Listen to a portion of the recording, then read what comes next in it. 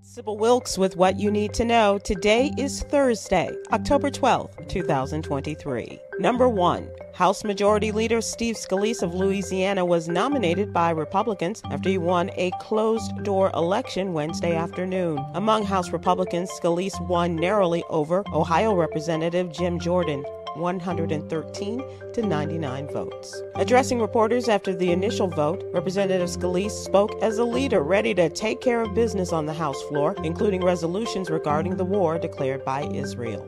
Number 2. Amid the brutal conflict between Israel and Palestine, 3 members of the Squad, Representatives Rashida Tlaib, Ilhan Omar, and Alexandria Ocasio-Cortez, are making their voices heard, denouncing hate and standing up for Palestinian rights. Representative Rashida Tlaib, the only Palestinian American in Congress, has been a vocal critic of Israel's continued occupation of Palestinian territories. Omar issued a statement condemning the actions of Hamas while calling for de-escalation and a ceasefire, emphasizing her commitment to advocating for peace and justice throughout the Middle East. Number 3.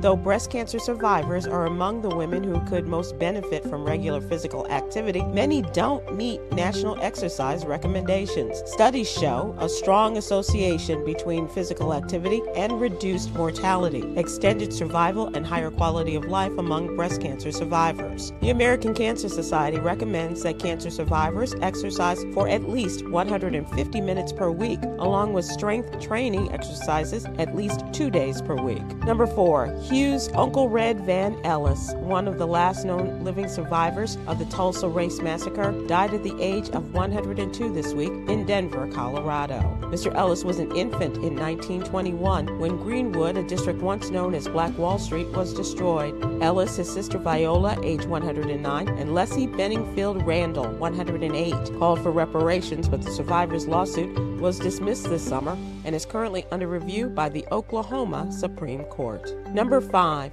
Finding a therapist who meets your specific needs, accepts your insurance, and has immediate availability can be daunting. This difficulty is not unique, but is experienced by many individuals, including those in the Black community, who are seeking mental health support. A recent investigation by the Seattle Times highlighted the challenges in accessing mental health care through insurance providers. Check out the What You Need to Know newsletter for all the details.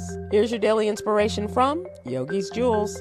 Fellowship is a precious gift, freely given with rich rewards. Join me today live on YouTube and Facebook at 7 p.m. Eastern, 6 p.m. Central with our executive producer, Yolanda Starks-White. That's right, my partner in crime. And we'll discuss today's top headlines and more. Thank you to our What You Need to Know partners, the American Heart Association and Black Health Matters. Barbara Scotia College and HBCU in Concord, North Carolina needs our help. The What You Need to Know team is asking supporters, alumni, and friends of Barbara Scotia to help them meet their immediate and pressing needs by donating to help Barbara Scotia rise. Please join the donors from around the world who are stepping up to save one of the nation's oldest HBCUs. Visit SybilWilkes.com for more information. And check out a celebration of Black filmmakers rooted in the HBCU culture, November 10th through the 12th at Howard University's Blackburn Center. I'm Sybil Wilkes. Be informed, be empowered.